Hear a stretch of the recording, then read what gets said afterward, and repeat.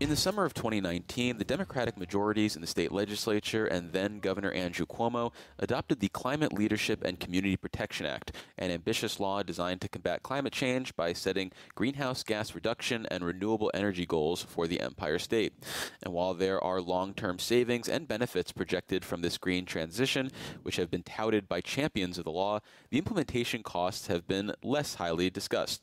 For a more in-depth discussion of those costs and how New York should go about trying to implement the CLCPA, we're joined on the Capitol Press Room by Ken Girardin, Research Director for the Empire Center for Public Policy, a fiscally conservative think tank based in Albany. Welcome back to the show, Ken. It is nice to be back in the hut, Dave. So we're 4+ years into the implementation of the CLCPA law. So what prompted you to do a deep dive into the costs associated with this green transition at this juncture? The Climate Act has been hanging out there over the state economy for more than 4 years now, and we hear a lot about it where companies are talking about how it's increased uncertainty, it's increased costs. It's something that is directly affecting our core mission at the Empire Center, which is to look for ways to improve the state's business climate and its economic competitiveness. I went back and reread the law last year, and I was really surprised to see that the statute had called for these detailed cost estimates for how the state was going to achieve its programs, because the Climate Act is kind of a blank check to state agencies to go and regulate emissions wherever they are, basically however you have to. And the statute says you have to figure out what the cost of these policies are going to be. These cost estimates never happened. Looking further, we found out that the state was several years overdue with doing the state energy plan and with doing a legally required reliability study. So it seemed like a good time to kind of look comprehensively, as best we could, at where the costs were shaping up for the Climate Act, because we didn't get these detailed cost estimates, and where kind of some other warning lights were about problems with grid reliability. So we hear from NYSERDA and the Hochul administration more broadly about, say, the costs associated with, say, new renewable energy projects and essentially what they will cost ratepayers. But what are some of the other areas of the transition where costs maybe aren't as transparent and there maybe is a certain level of opaqueness to the process? Well, you've got two halves to the Climate Act. You've got the part where we're going to decarbonize the economy and the part where we're going to decarbonize the electric grid at the same time. So you have, on the grid side, you've got the renewables, which have some price tags. You've got these transmission upgrades. You've got a lot of new power lines going in for which we're just now seeing costs. Those costs are rising. Those costs weren't really recognized by the legislature in the 2 hours that they were debating the Climate Act in 2019 in the Senate's case. And then on the economy side of things, you've got about a quarter of our emissions in New York are heating related.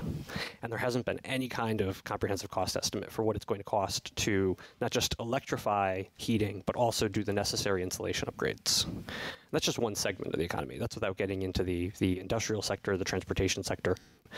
The state put out these cost estimates where they said it would be something in the range of $270, $290 billion.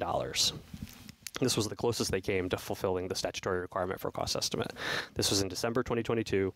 They put out these cost estimate figures, and I looked at it. It's just one little chart in a several hundred-page report, and I started pulling that apart, and come to find out, they get it from $4.9 trillion in costs, and then subtracting $4.3 trillion in avoided costs.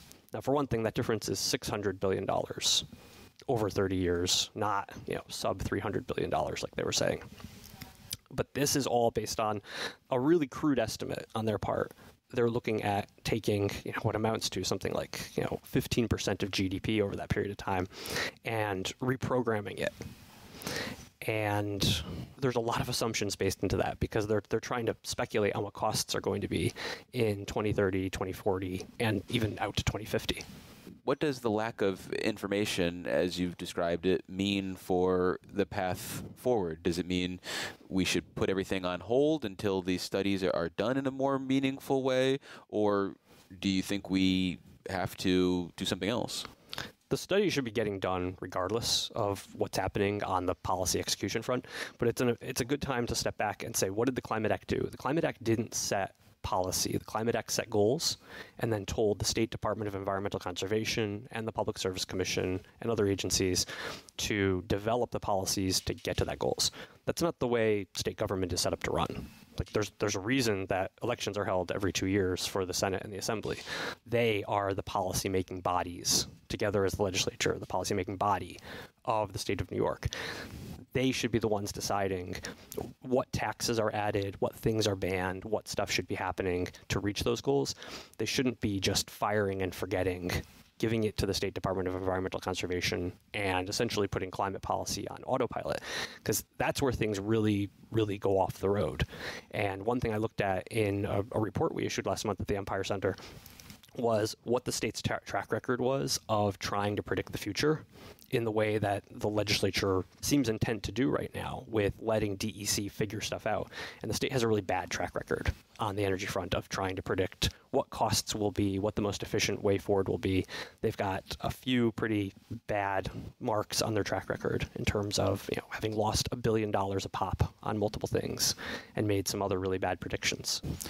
With regards to your critique of the legislature and governor essentially delegating too much of their authority, we see this in other areas, though. We've got a Child Poverty Reduction Advisory Council, which is tasked with figuring out a way to hit a statutory goal on reducing child poverty. And more broadly, every time the legislature passes a law that isn't deeply prescriptive, it's left up to state agencies to write the regulations to actually implement those goals. So it seems like this is a natural extension of that.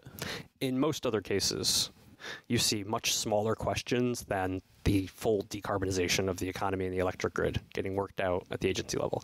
More often than not, you see the state setting a policy and just tasking the agency with the execution of that policy.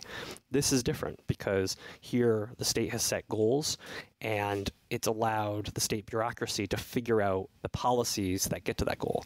And when you let the state agencies be the ones deciding the policy as opposed to the market as a whole, you're guaranteed that you're not going to get the most efficient path to the best goal. Because not only do they just have a knowledge problem where they don't have complete information about the economy, but you also get political considerations. And you're going to start to see this more and more as DEC is now multiple months late in promulgating the regulations, as people are saying, well, we should make these considerations for affordability. There are people saying we should have these considerations for different affected parties. The more you start to constrain the creation of those policies with political considerations, the further and further you go away from the most efficient path to your target. Well, before we move on, let me reintroduce you for listeners just joining us. We're speaking with Ken Girardin. He is the research director for the Empire Center for Public Policy, and we're talking about the costs and implementation associated with the 2019 Climate Leadership and Community Protection Act. So given the circumstances that you've outlined, what seems to be the path forward that you're recommending, though? Is it to scrap the goals of the 2019 law because they're too expensive to implement? Is it the legislature taking back more responsibility in these decision-making? What would you like to see happen? The legislature should be back in the driver's seat. They should not be letting one agency do policymaking, another agency levy taxes.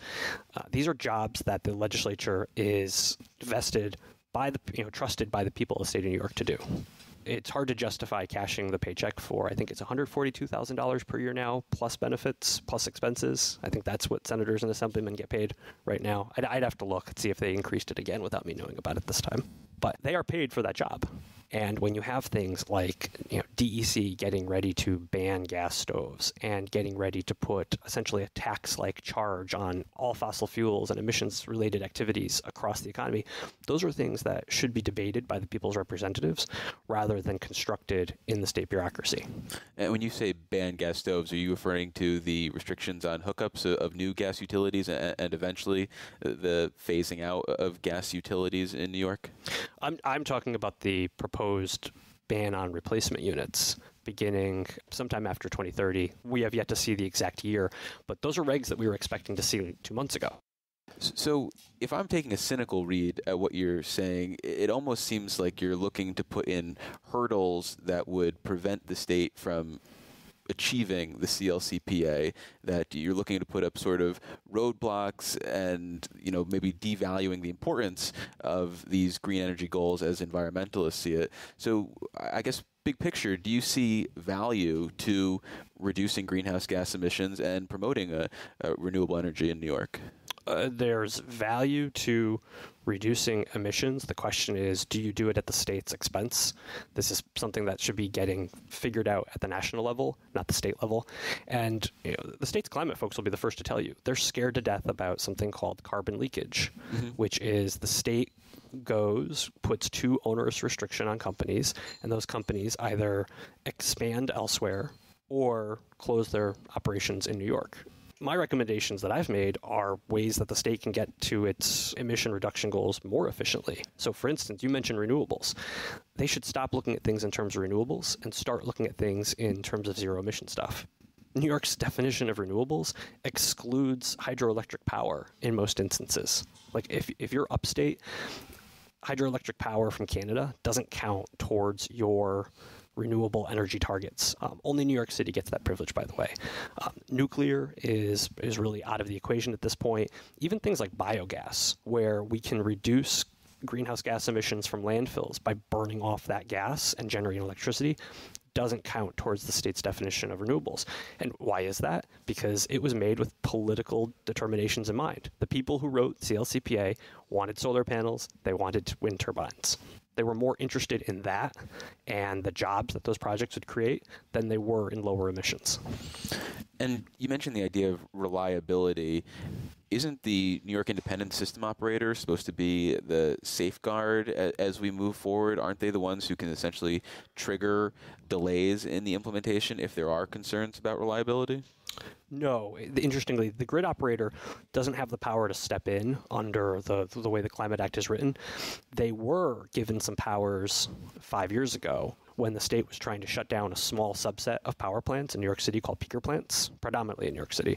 These are plants that they tend to be older, they burn a little dirtier, and the state was looking to reduce the ozone emissions, so not greenhouse gas emissions, but ozone, particularly with an eye to air quality.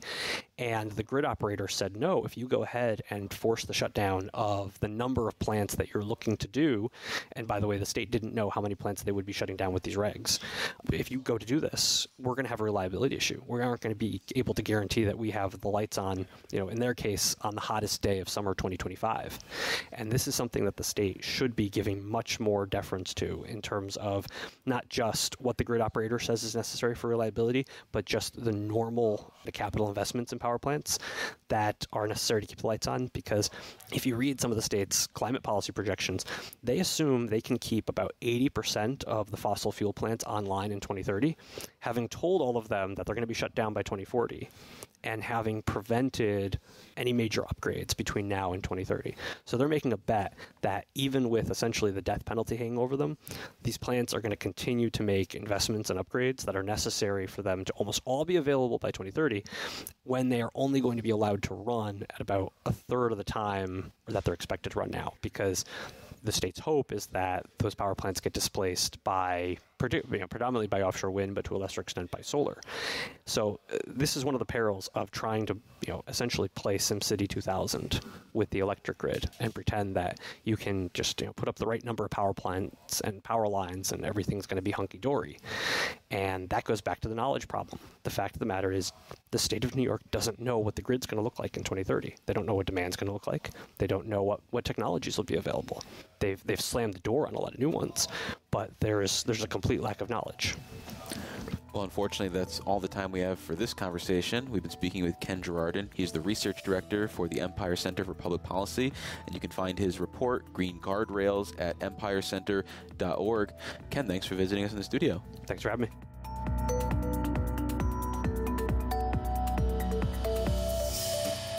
Support for the Capitol Press Room is provided by Resorts World New York.